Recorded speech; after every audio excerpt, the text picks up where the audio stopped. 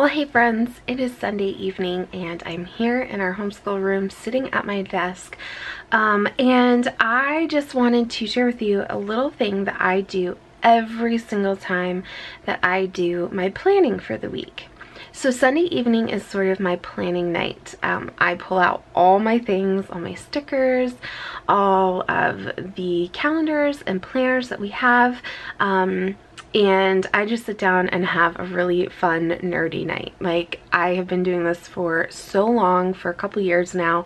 I just love it. It's kind of my me time, and it's a really good time for me to just center my whole week on one fell swoop, and to do it before things actually kick off. But there's one thing that I do no matter what, and it's always the first thing I do before I ever put pen to paper, before I stick a sticker on a sheet. This is the number one thing that I always do before I plan. So every week before I plan, I do a brain dump. And it's just a really simple process. You just take a piece of paper and you write out every single thing that is in your head and you put it down on paper. There's no rhyme or reason to this paper. I've got scribbles, I've got like messy notes, I've got things all over this. It makes no sense to anybody at all, including me, except that this is just everything milling around in my head that I want to get out. Most of these things will end up on my planner. Some of these things will just end up like on a sticky note in my planner, maybe not to be done this particular upcoming week, but a note for the future. Some of the important things that I really need to get done this week, I always asterisk so that I know that they really need to get done. They're imperative to be done this week. If I don't do them this week, that's a bad thing.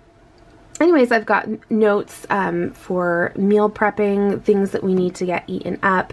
I have got important dates that are happening this week, like ordering my Erin Condren teacher planner on the 22nd. I've got things for homeschool. I've got things that are happening this upcoming weekend. I've got appointments to make. I've got everything out on here. And as it comes to me, I write it down. Now, if I was really on the ball, I would keep one of these sheets out for the whole week and I would just continually write things down. But I'm not on the ball quite yet. Maybe this will be something that I try and implement, but honestly, I just set aside time before I plan to just dump everything out. So this is just a planner pad from Emily Lay. It's nothing super duper fancy. I just keep it here on my desk, but usually I will just use like anything that is with all of my planning supplies. I have lots of notepads and things like that.